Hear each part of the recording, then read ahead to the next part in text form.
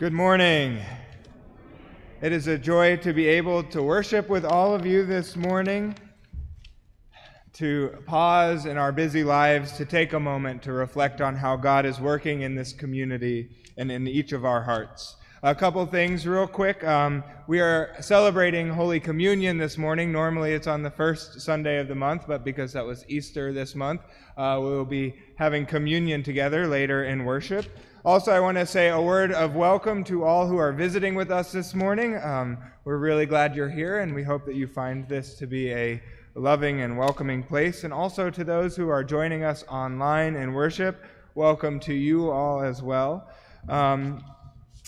We have had a cohort of folks over the last number of months who have been working on how we might be a more inclusive community, and specifically they have been looking on how we might include the LGBTQIA plus community in our life as a church. And one of the things that they've done is craft a welcoming statement that was approved by the council. And so as a word of welcome as we begin worship, I'd like to read the statement that they put together. Calvary United Methodist Church believes that all means all. We open our hearts and our minds and our doors to all our neighbors. We gladly invite into our shared life all persons who seek a community of support where they can grow in God's grace, regardless of your race, ethnicity, gender identity, sexual orientation, age, ability, relationship status, or background. You are God's beloved, and you are welcome here. Let us pray. God, as we welcome one another in worship this morning, we too welcome you into this space. Fill our hearts so that we might better understand where you are leading us as a community and in our lives. In Jesus' name we pray. Amen. Now I turn it over to Heidi, who is going to lead you in the call to celebration. Good morning. As the cloud of gloom that seemed to overshadow the followers of Christ passed away to reveal the brightness of a new day, may this day bring new hope to all as we allow the light of his spiritual presence to shine into our hearts. As the fear that filled the minds of the disciples and caused their faith to weaken was transformed to hope through his reincarnation, may the power of his Spirit sustain us from within and bring us renewed courage so that we may be able to face the future unafraid. Blessed be the name of our Lord. Hallelujah.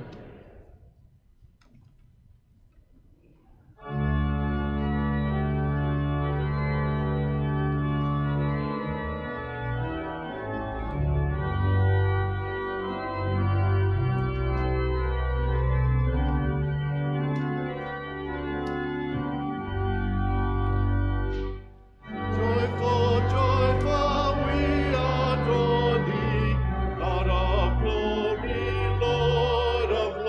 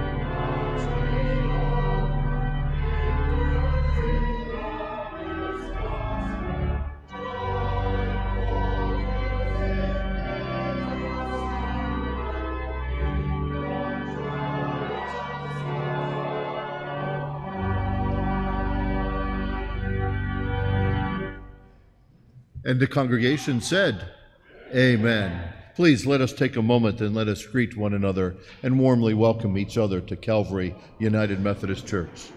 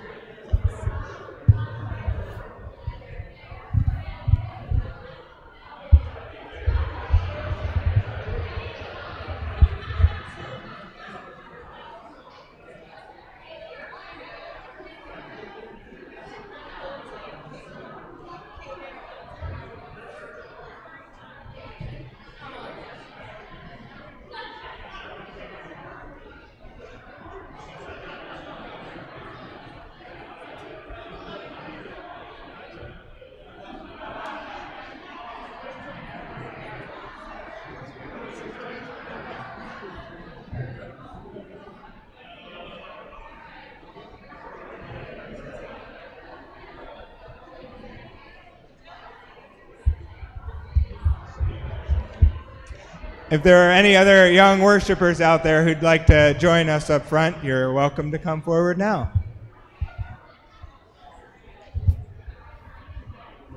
How are you doing? All right. Good, Can you guys all scoot in so we can sit closer since we got a smaller group today?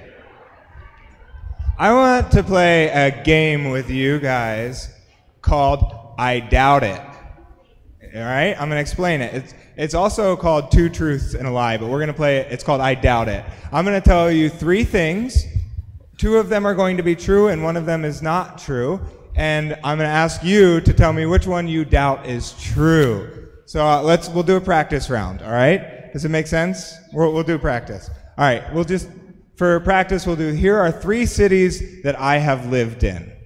Pittsburgh, Baltimore, and New York City. Now, we're going to go through, and if you don't think it's true, you can say, I doubt it. So, Pittsburgh. That's pretty simple, right? Baltimore. Who thinks I lived in Baltimore? Doubt it. Anybody else? New York City. Doubt it. Oh, well, I have never lived in Baltimore. I have lived in Pittsburgh and New York City. All right, let's do one about the church. How about that? I'm going to tell you 3 facts about Calvary, and you guys have to decide which one is true and which one isn't true. All right, so Calvary was built in 1893, and before it was, this is fact number 2, before Calvary was built, where you're sitting was an ice skating rink, and the steeple outside, the spire outside, is 300 feet tall. So there's 3 facts about Calvary. Now we're going to go through, and I want you to say, I doubt it, if we get to the one you don't think is true. Calvary was built in 1893. How about there was an ice skating rink where you're sitting? I doubt it. What about now 300 feet tall spire? Doubt it. You are right. You got it. There was an ice skating rink right here. Today we're learning about a guy named Thomas, and Thomas had a nickname. Does anybody know what his nickname was? His nickname was Doubting Thomas, because after Easter, which we celebrated last week, the disciples came and told Thomas that Jesus had been raised from the dead. And you know what he said? I doubt it. He didn't believe them. And then Jesus showed up. So sometimes there are things that are hard for us to believe, but God helps us to believe and to understand. So what I want you to remember this morning is when you hear something in church that's hard to believe, you're allowed to say, I doubt it, and you can ask questions, and God will help you to understand, and God will love you. Okay? Well, thanks, guys. Let's say a quick word of prayer. God, we thank you for Jesus, who was raised from the dead and who loves us each so much. In his name we pray. Amen.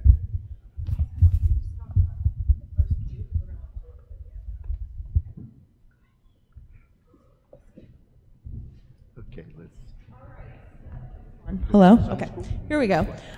So I have a little video for all of you to watch. It is for the upcoming VBS, which is going to be in June. Today after church we have a meeting, and if you are interested at all about helping out with VBS, and we need tons of helpers this year, then you can meet me in the parlor after church. So go ahead and play the video, please. Are you ready for it?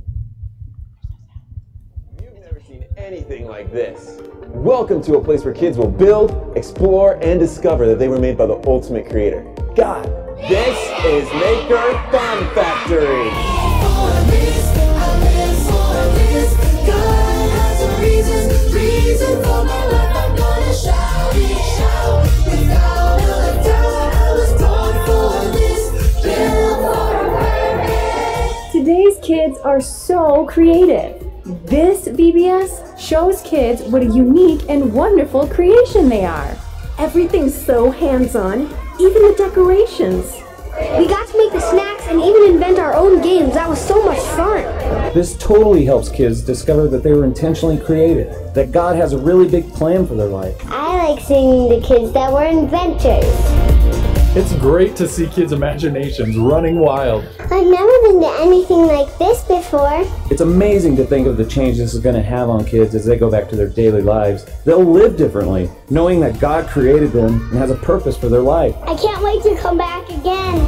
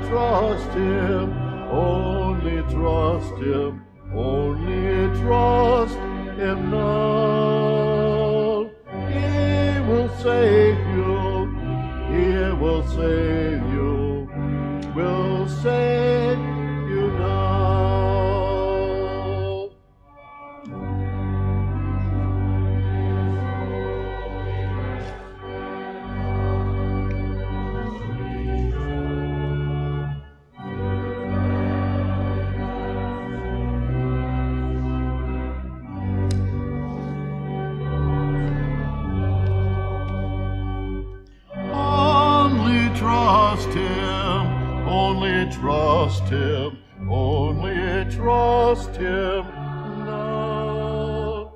He will save you, He will save you, He will save you now. A few thoughts this morning as we enter our time in prayer. Bob Richards had a special procedure done this week, but I see he's among us and back with us already. Bob, good to have you here, sir, and glad things went well. Amen, huh? Hear, hear.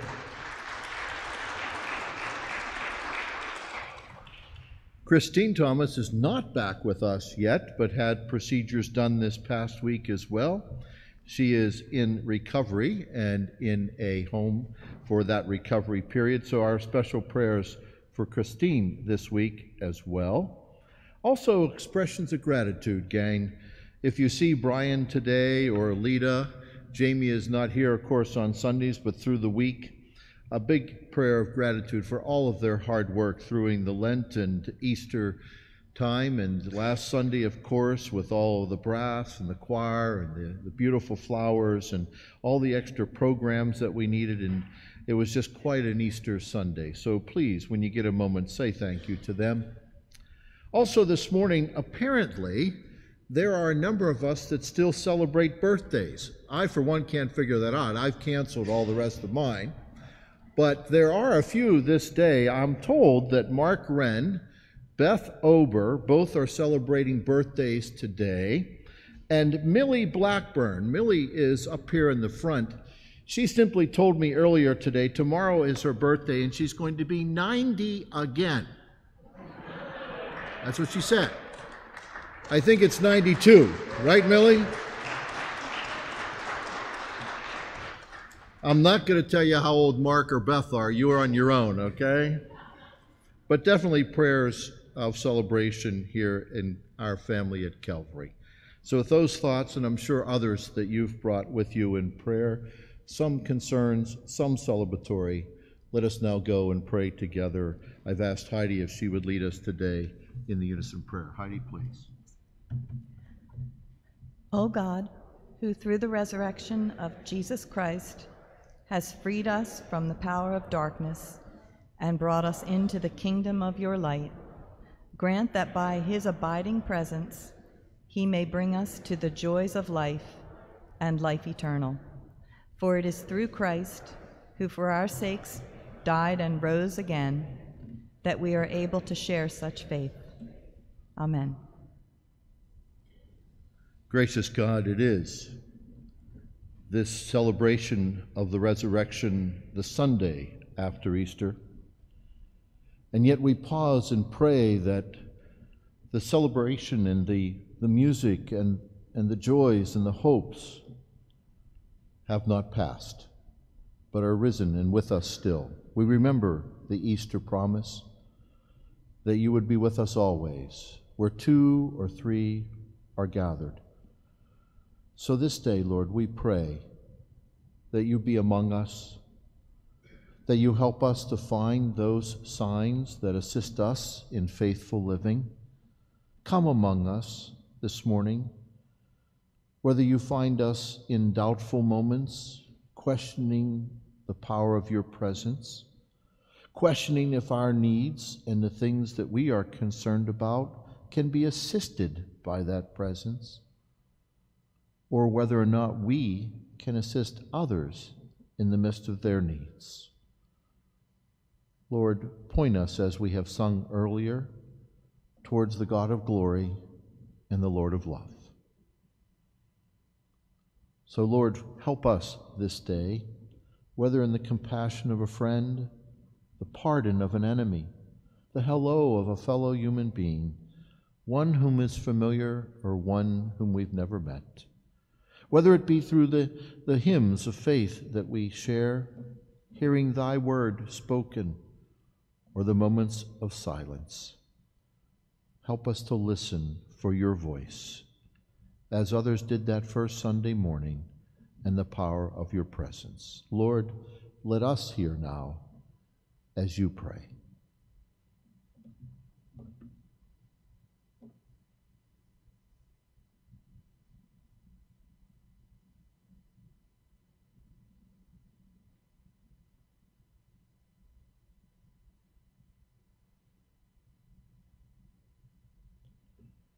Gracious God, as we give thanks for the many expressions and the gifts of life that we see all around us, always remind us of the gifts of faith within us. So, Lord, this day, we ask of this and we pray, like the disciples did so long ago. Would you please join me with one voice and one spirit, and let us pray together. Our Father, who art in heaven, hallowed be thy name. Thy kingdom come, thy will be done, on earth as it is in heaven. Give us this day our daily bread, and forgive us our trespasses, as we forgive those who trespass against us. And lead us not into temptation, but deliver us from evil. For thine is the kingdom, and the power, and the glory forever. Amen and amen.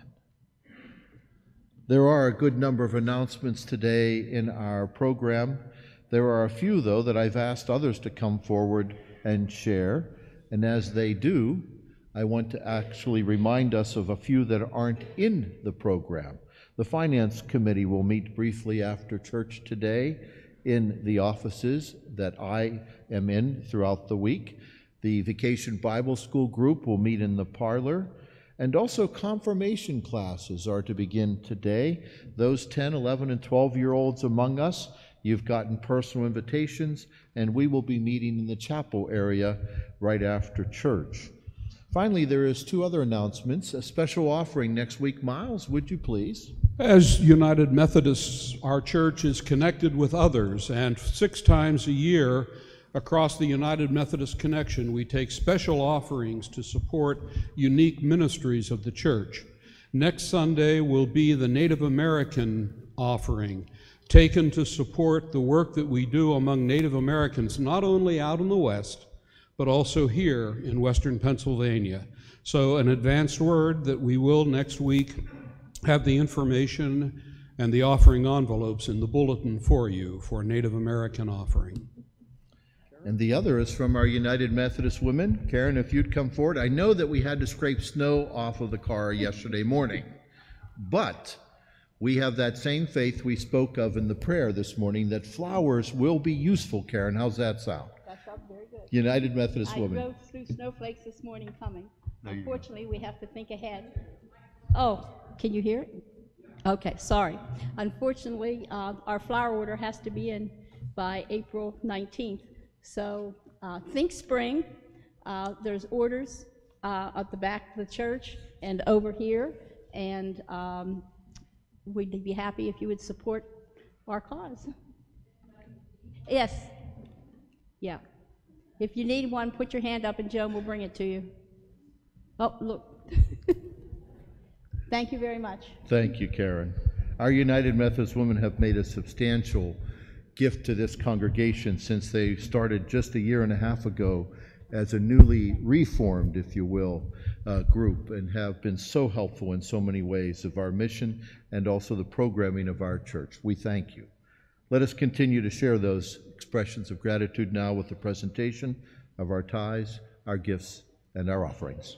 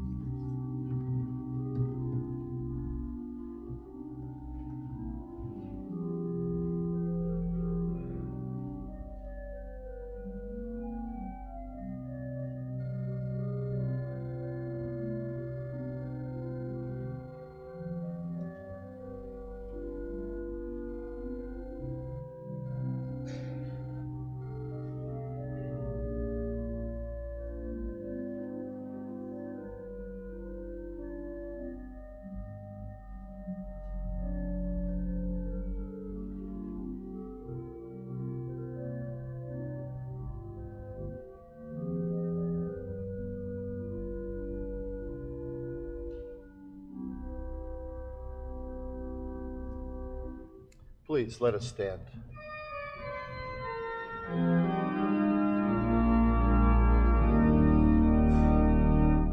Praise God from whom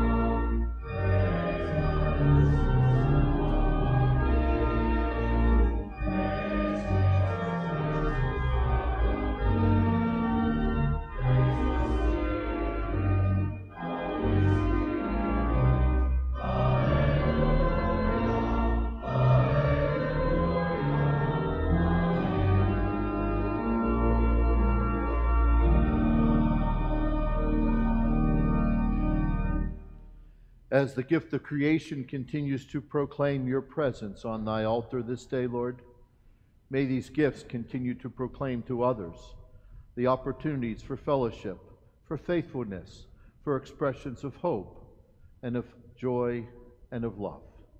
Bless the gift and the givers these days, Lord, we pray, and may they all continue to strengthen your kingdom here on earth as it is in heaven. Amen. Please, my friends, you may be seated.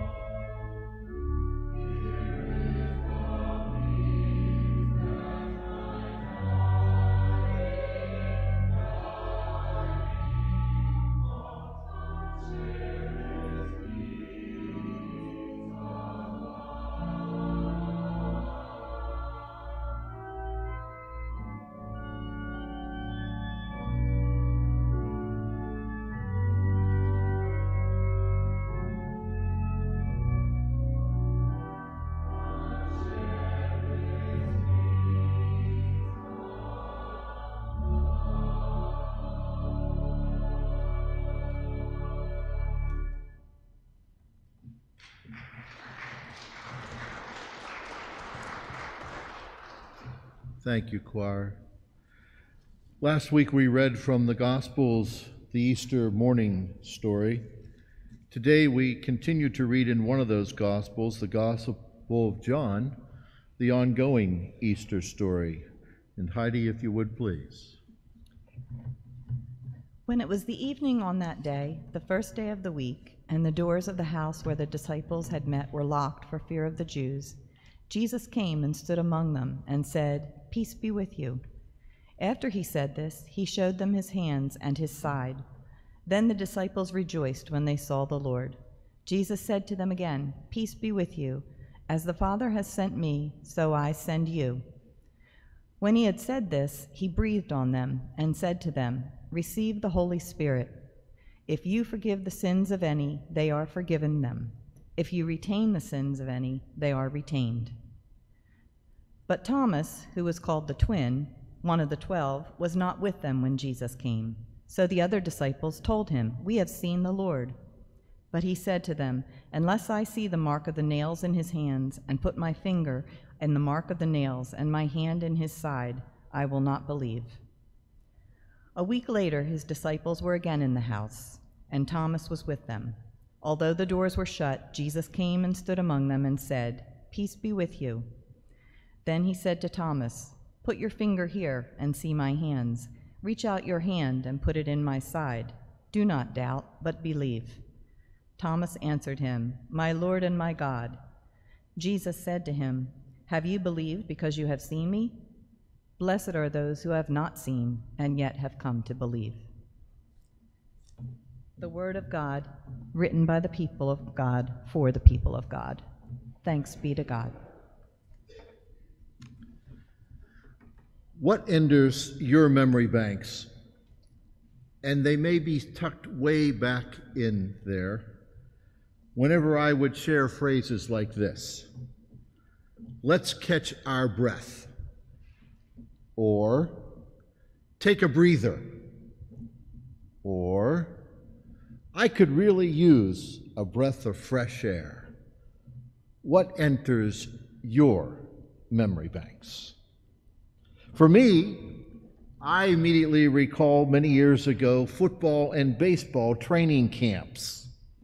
Now, don't laugh, but there was a time when I was running the 440s, and you'd be in a gym, and you had to listen to that whistle go, "Whee!" and you had to run to the other end, touch the line, wait for the whistle, "Whee!" back to the other end of the gym, touch the line, wait for the whistle, "Whee!"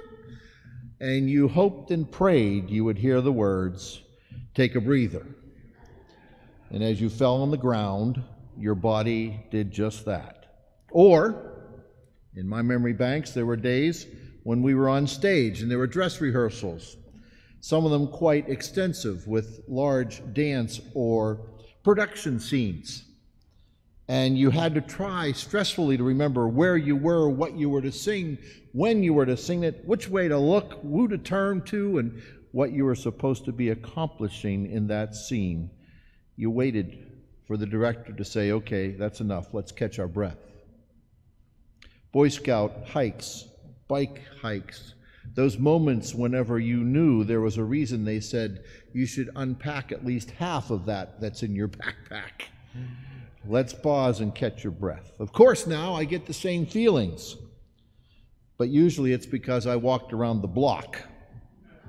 What comes to your memory when you hear the phrases, "Let's catch our breath," or "Take a breather," or "I could really use a breath of fresh air"? Of course, I know there's some of us here this day, when you talk about breathing, you may have in your memory banks those phrases where the nurse says to you, "Okay, now take a deep breath. Okay, short breaths now. Okay," and usually it's followed up with the phrase, "The baby is almost here." You remember those? For some of you.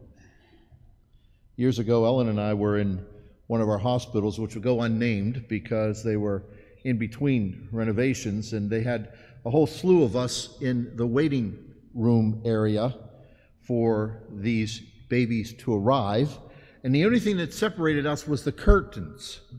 And there were at least 4 of us there, and I have to tell you, there was a lot more going on than just the nurse's voice saying, "Take a deep breath." I will paraphrase. "I can't believe you talked me into this." I always remember that phrase. And it was quickly followed by, "This is all your fault." Yeah. Take a deep breath.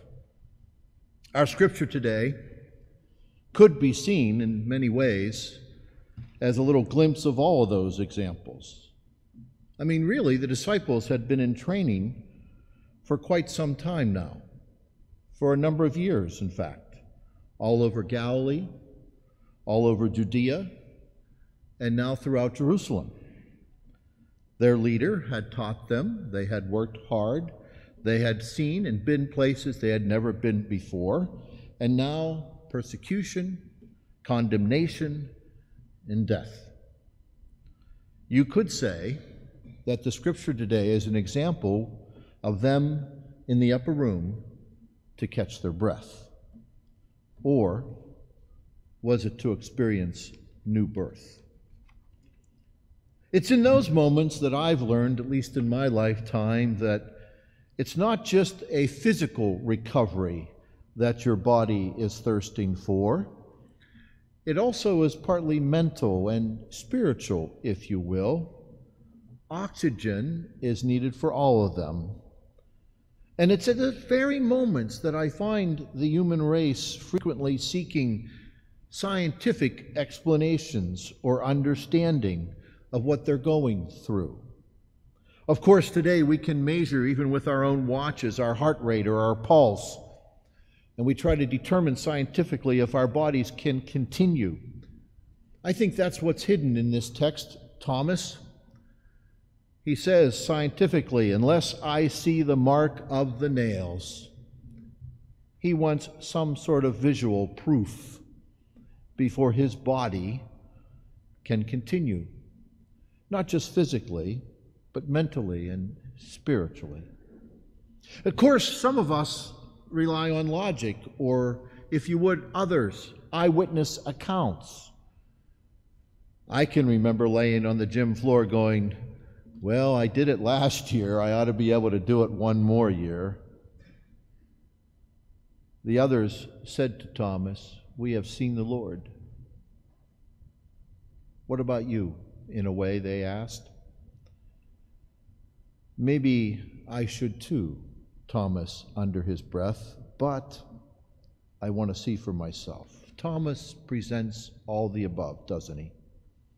You know, it's interesting, if you research the four Gospels, Thomas is not mentioned in the first three.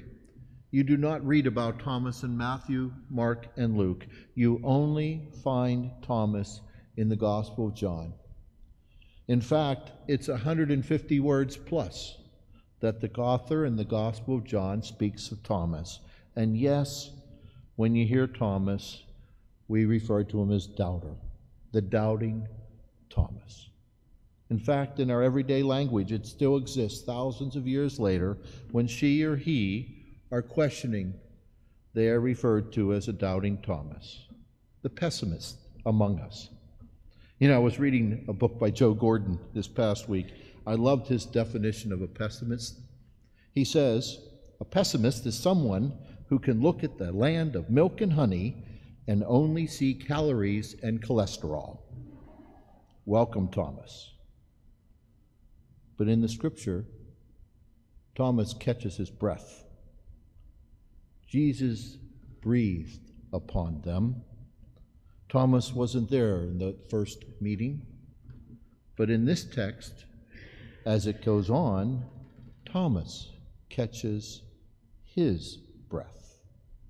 That same breath that gave Adam and Eve the gift of life, the same breath that Spirit went over the valley to give the dry bones in Ezekiel the gift of a renewed start, the same breath that God provided at that first Pentecost, that same breath, that moment of faith.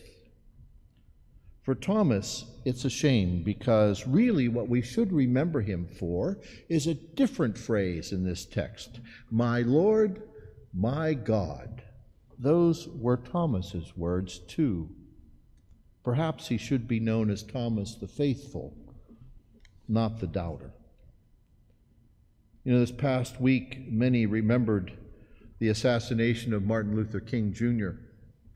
And as I was reviewing some of his sermons, this particular text, when it came to that moment of faith, Martin put it this way. He said, and I now quote, "Faith is taking the first step even when you don't see the whole staircase. Persons who know about taking those first steps are the ones we should remember. Frederick Buechner had a whole different insight, which I thought, as I smiled, and I quote, "Doubts are the ants in the pants of faith. They keep faith alive and moving." Great stuff. You know, some people spend their time trying to come to terms with their doubts. Maybe, just maybe, it might be a lot wiser to spend our time coming to terms with our faith. Thomas did. In the text, it's also revealing that Jesus didn't judge or condemn Thomas. No, he didn't. He simply gave Thomas time and a chance to catch his breath. Today, as we take communion, perhaps we can do the same. Amen. I ask if you would open in your bulletin this morning, there is an insert. Communion here at Calvary is an open table, which means that everyone is invited to come forward for communion, regardless of whether you are a member of this church or any church. Also, communion is an opportunity to receive God's grace and faith. The bread this day is all gluten-free, so if that's a concern that you might have, you can erase that concern as well. Would you share with me our opening prayer? Almighty God, to you all hearts are open, all desires known, and from you no secrets are hidden. Cleanse the thoughts of our hearts by the inspiration of your Holy Spirit, that we may perfectly love you and worthily magnify your holy name, through Christ our Lord. Amen. Christ our Lord invites to his table all who love him, who earnestly repent of their sin and seek to live in peace with one another. Therefore, let us confess our sin before God and one another. Merciful God, we confess that we have not always loved you with our whole heart, and we have failed often to be an obedient church. We have not done your will. We have broken your law. We have rebelled against your love. We have not always loved our neighbors, and we have not always heard the cry of the needy. Forgive us, we pray, and free us for joyful obedience through Jesus Christ our Lord. Amen. Gracious God, pour out your Holy Spirit on those of us gathered here on these gifts of bread and of wine. Make them be for us the presence of Christ, so that we may become for the world the body of Christ. May your Spirit make us one with Christ, one with each other, and one with the ministry to all the world, until Christ returns in final victory, and we feast at thy heavenly banquet. Through your Son, Jesus Christ, and with the Holy Spirit in your holy church, all honor and glory is yours, Almighty God, now and forever. On that night, Jesus took the bread and broke it and gave thanks, and said to those who had gathered, "This is his body, now broken for us." And he asked that we would share of this bread as oft as we shall, in remembrance of him. And on that night he lifted the cup, and he said to those who had gathered, "This is the new covenant of his sacrifice for us." And he asked each and every time we would take of this cup, we would do so in remembrance of him. Communion is now prepared for each and every one of us. The ushers will direct you to come down the center aisle and return by the side aisle, if you would please. It is intinction today, so you can take a portion of the bread and touch it into the cup, and then take and receive communion. The table is now prepared. Let us come.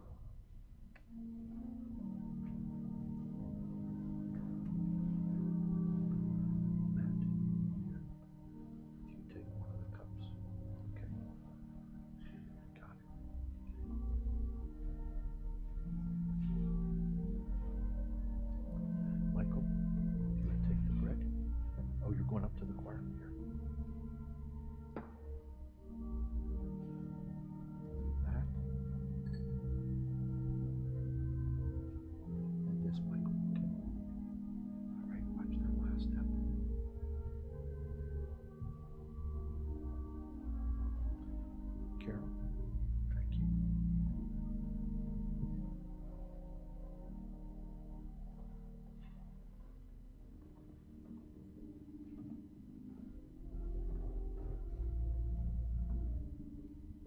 Just stay right where you're at, Kenny.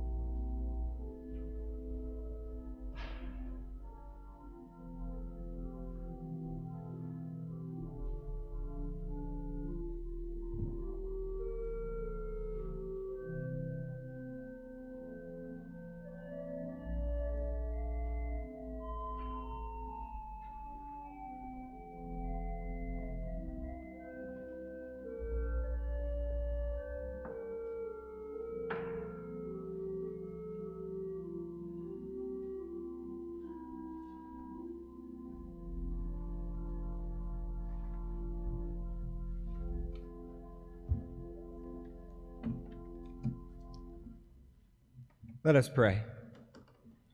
Eternal God, we give you thanks for this holy mystery in which you have given yourself to us. Grant that we may go into the world in the strength of your Spirit to give ourselves for others in the name of Jesus Christ our Lord. Amen.